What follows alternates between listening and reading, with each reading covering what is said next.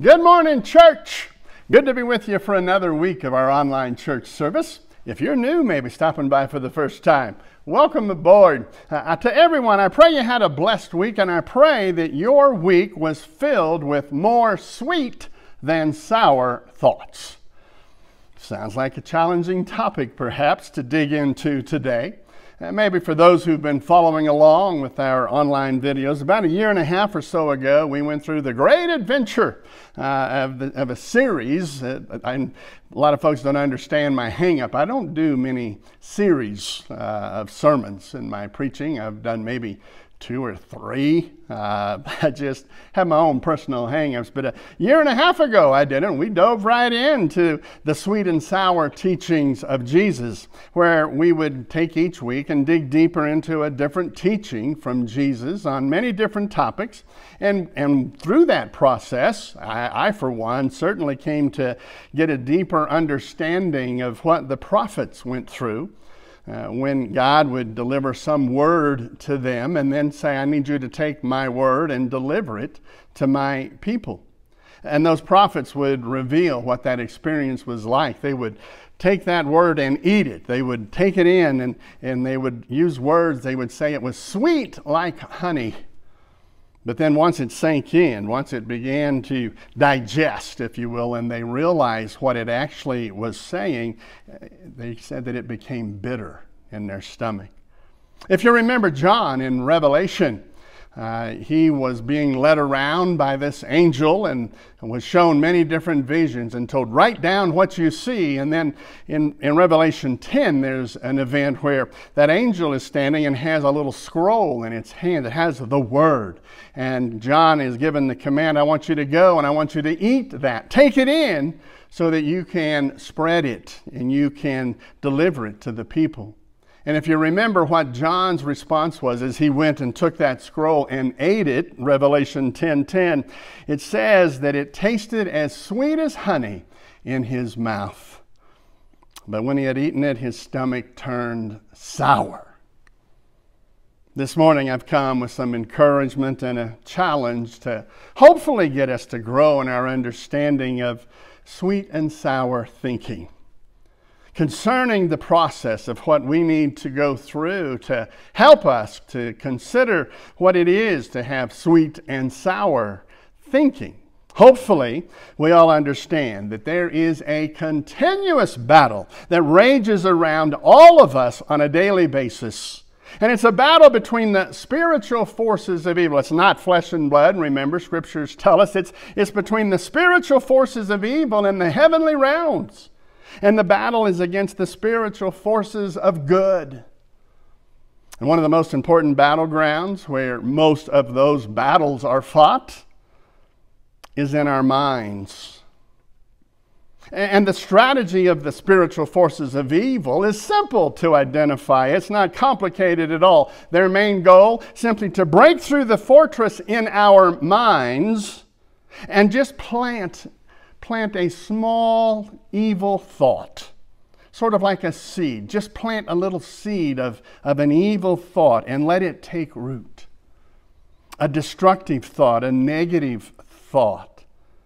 And that root can grow, and once it does, it will take over all thoughts, and it will control us and can ultimately destroy us. That's the battle that rages every day.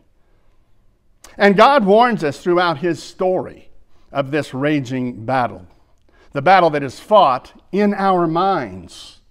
In fact, if you have your Bibles ready, if you would get those Bibles out, and let's turn to Romans chapter 8.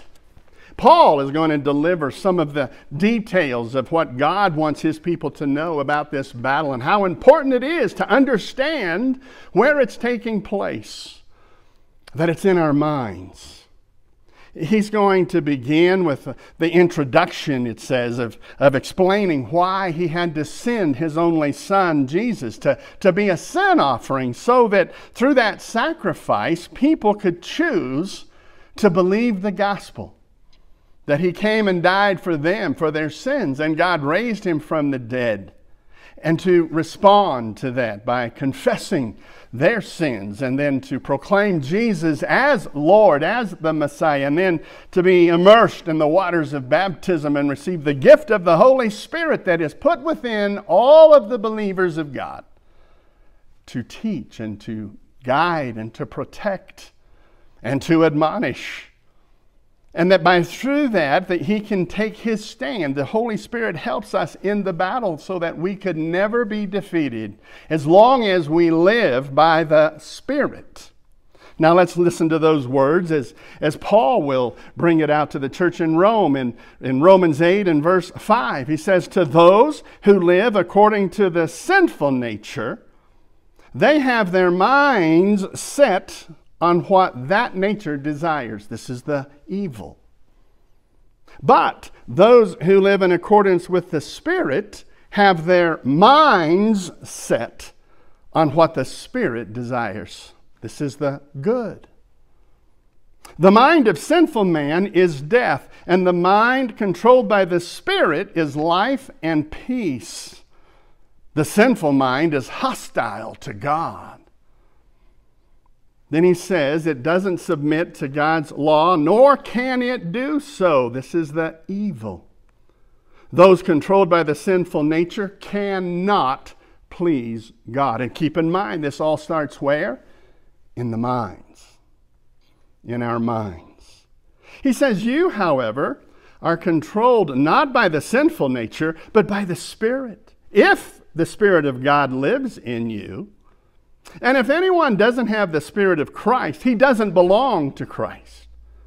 But if Christ is in you, your body is dead because of sin, yet your spirit is alive because of righteousness.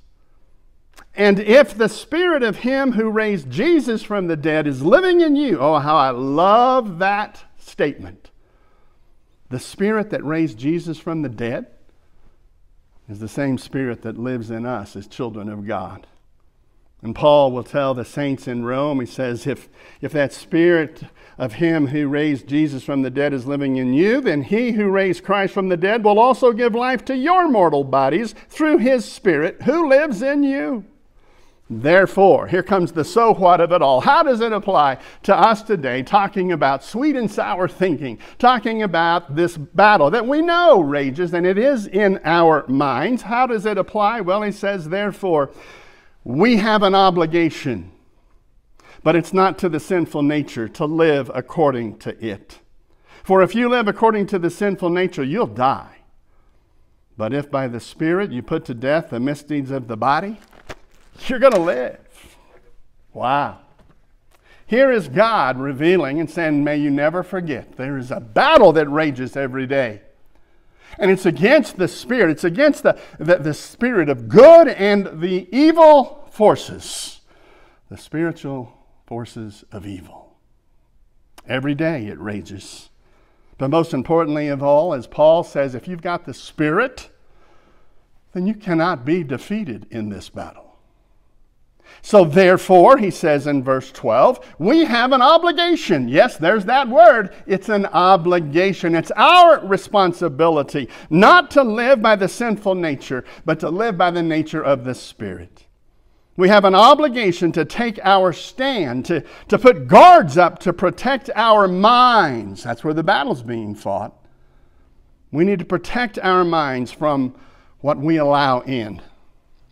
And we need to definitely protect our minds from evil and negative and destructive and hurtful thoughts. And we need to fill our minds with only good and positive and encouraging and helpful thoughts. And maybe I'm not the only one at this point. You say, oh great, another message on this. This is all we got to do. And I'm going to say, no, I'm the first guy that's going to stand and say, it's easier said than done. Shouldn't be. But it is. Are there people involved? And I are one. We live in a world, don't we? We live in a world that's saturated, that's full, that's consumed with evil, negative, destructive thoughts. Go out anywhere. Go to the mall. Go to the grocery store. Go to the post office. You're going to see it in action. And what is the saying that is so true? I've come to believe this is so true when it comes to this statement of what the world is filled with negative, terrible things, and misery loves company. Herein lies the battle. So what do we need to do? We need to test ourselves first and foremost. Examine yourself. That's scriptural. Try it for one day even. I like the practical in these parts of sermons. Try it for one day. You yourself track every negative or destructive or evil thought that you have. One day. And when you have a thought about yourself or about someone else or about something that's happening or something that's about to happen, and your thought is negative or critical or hurtful or judgmental or damaging, then just jot it down. Take a note. Make a record of it. Have a little notepad or a piece of paper and track yourself for a day. Used to be they'd have the rubber bands, put a rubber band and every time you think something negative, pop yourself. That hurt too much for me. My wrist was red. So I had to, like I said, there's got to be something else. Take a note. And at the end of every day, review your list. How many thoughts during that day were helpful and encouraging and positive, happy thoughts? And how many thoughts were negative?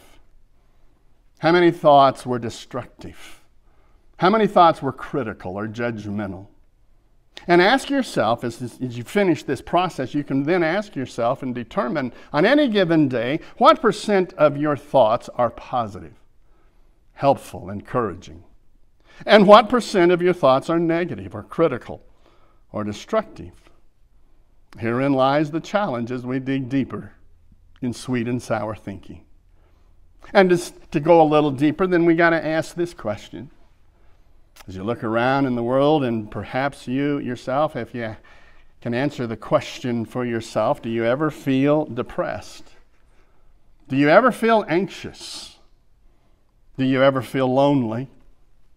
Do you ever feel worthless? Do you ever feel ugly? Do you ever feel angry? Do you ever feel hopeless? Most importantly of all, do you ever wonder why you feel the way you do from day to day? I'll offer the answer. Everything. Everything connected to every one of those thoughts begins and ends in our minds. Whether you think you're worthy or worthless, you're right. Whether you think you're ugly or beautiful, you're right. Whether you think people like you or people hate you, you're right. Whether you think you're a winner or a loser, you're right. All in the mind. The most powerful part of our bodies. Because our minds can convince us that we're something that we're actually not. You're not worthless. You're definitely not ugly. God created you in His image. People don't hate you. You're not a loser. But in your mind, if you tell yourself that, if you convince yourself that, then guess what? You are all of those terrible things. It doesn't matter if it's true. Your mind, those thoughts, can convince you, and the battle rages on. And in this case, the spiritual forces of evil have broken through, obviously, and planted those seeds of doubt. And they've taken root, and they've grown up, and they've taken control of your thoughts to the point that they can ultimately destroy you. It's all as a result of sin, by the way. God didn't create us with this fault, this defect, if you will. God knew what the consequences of sin was going to be on His creation after they sinned. He created them in perfection, in goodness. Then they had to eat from that tree, didn't they? The knowledge of good and evil. Their eyes were opened, and then it all came to an end. Kind of brings us to our so what this morning. How does this apply to us? What is the solution? Can we talk again about solutions for our struggles concerning sweet and sour thinking? If you find yourself at the end of the day where the majority of your thoughts are negative and critical and judgmental and hurtful and destructive, what is the solution? How about this? We could apply our own solutions as someone created. Quite effective, I might say. Like when we struggle, maybe our struggle is with saying bad words. Do you remember the solution that somebody came up with? What's the solution? Anyone watching? Maybe you can do a little acknowledgement where you are. Anyone ever had your mouth washed out with soap? Even that phrase, washed out with soap. It was pretty effective for me. I don't know about you. Whoever came up with it, man, that's a solution, isn't it? If every time you said something bad, you had your mouth washed, and really, if you had the horrific experience of the most awful, the nastiest tasting of all soap, Irish Spring, you know exactly what I'm talking about. Very effective. In fact, I've looked. They don't have it on. Shouldn't they put a warning, and not for human consumption, is what I believe should be on every bar of soap. For those people still holding to that consequence of the one who slips that occasional bad word. And it's a solution, is it not? What if we applied that to our thoughts? What would it look like for you if every time you had a negative or a bad or a hurtful thought, you didn't snap your wrist with a rubber band, you had to wash your mind out with soap? How many bars of soap would you need on average every day? Thankfully, we can find a solution that doesn't involve soap. It's soap-free, and it comes from the absolute perfect solution, and this comes from God. Realizing that God knows all about our struggles when it comes to sweet and sour thinking. And God gives us multiple solutions through His Word, multiple plans to help us through the struggles to get on top of and to defeat sour thinking, the negative, the destructive, the hurtful, the evil thinking.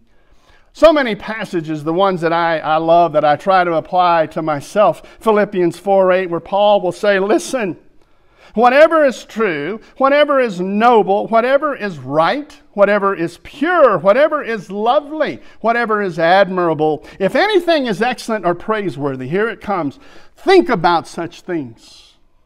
These are the things that you need to fill your minds with. Let these things, these thoughts occupy your mind, and don't let any negative come in. Colossians 3. He will tell the saints in Colossae in Colossians 3, verse 1, since then you've been raised with Christ, set your hearts on things above, where Christ is seated at the right hand of God. Set your minds on things above, not on earthly things. Now there's enough, I don't know about you, but just in these two passages to last a lifetime for us to focus on each and every day in this battle of sweet and sour thinking that goes on in our minds. And we need to take to heart these solutions. Take note of every thought the instant it enters your mind. Ask yourself first, is it true? How many times have you allowed a thought to enter your mind that ended up destroying you, that ended up overwhelming you with sadness or anger or any other negative emotion, and only to find out at the end, when you got further details, you found out it wasn't even true? So it is, God is saying, before you allow a thought to enter your mind and set up camp, ask yourself and test it. Is it true? And if it's not, don't let it sit there. Get rid of it instantly and replace it with a thought that is positive and, most importantly, true. Is it a thought that's noble? Before you allow that thought, does the thought have high moral values for you?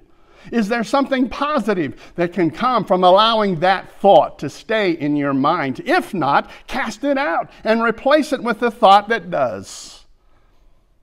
Is the thought right? Is it connected to something sure and positive? If not, do not allow it to stay in your mind. Throw it out and replace it with a thought that is right. Is the thought pure? Oh, this is a good one. Is it spotless? Is it free from contamination or corruption? If not, throw it out and replace it with a thought that is pure. When the thought enters your mind, you need to ask yourself, is this thought lovely? Is it pleasant? Is it enjoyable? Is it attractive? Well, how can a thought be attractive? You know the answer to this. Is it something that is pleasing? If not, throw it out and replace it with one that is.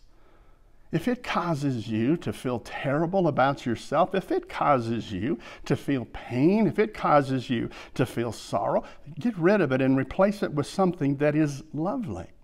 Is it admirable? Is it a thought deserving of great respect and approval? If not, throw it out and replace it with the thought that is admirable. We can break it all down to the last description. Ask yourself this: when a thought wants to enter into your mind, and you have really no control over thoughts. They just come. I'm not sure about you, but I have random thoughts. I've got many going on right now in my mind, and the struggle is real. But I'm saying we don't have control over that, but we have all control over what we allow to remain and to set up and to occupy our minds. And ask yourself this question most of all: is the thought that is seeking entrance into your mind, is it a thought that is excellent or praiseworthy? How about having this as your main filter in your mind? When a thought is trying to enter in, is that thought that just entered your mind a thought that would be defined as excellent? A thought that is worthy to be praised for how good, how awesome, how sweet it is? If not, if it's something that is not praiseworthy, cast it out and replace it instantly with a thought that is excellent and praiseworthy. The battle rages on. Every day, this sweet and sour thinking. Be very careful how you think. Our struggle is we live in a world that's 24 hours a day, negative, destructive, evil, hateful, corrupt, dishonest. Take action every day to take your stand against the sour thoughts that make their way into your mind and want to set up camp. Get your strategy together and attack. Research tells us that a brain that has been consumed with sour and negative thoughts can be, in fact, rewired. It can be changed. It can be reversed to where it can be filled with only sweet and positive thoughts. We're told that a habit, and by the way, if you're consumed with negative, hurtful, critical, judgmental thoughts, it's a habit if you do it on a habitual nature. It takes about 21 days for a habit to set up. 21 days for a habit to be ingrained, so to speak. So doing something to reverse and change the habit means you have to replace it with some other habit. So count on 3 weeks. 3 weeks of commitment, of devotion, of your energy and your efforts. Do you have 21 days worth of those kinds of things to change your brain from sour to sweet? Start with this solution from God's Word. Every morning, every day, start off doing what the psalmist tells us in Psalm 9, verses 1 through 2. I'll give thanks to you, Lord, with all my heart. I will tell of all your wonderful deeds. When was the last time you started your morning by proclaiming what God has done for you? And it is so good, so sweet. Psalmist says, I'll be glad and I'll rejoice in you. I will sing the praises of your name, O Most High. It's so easy to talk about all the negative things. It's so easy to talk about all the things that have gone wrong in our lives. But how about if we replace those with positive? What are you thankful for? What actually went right?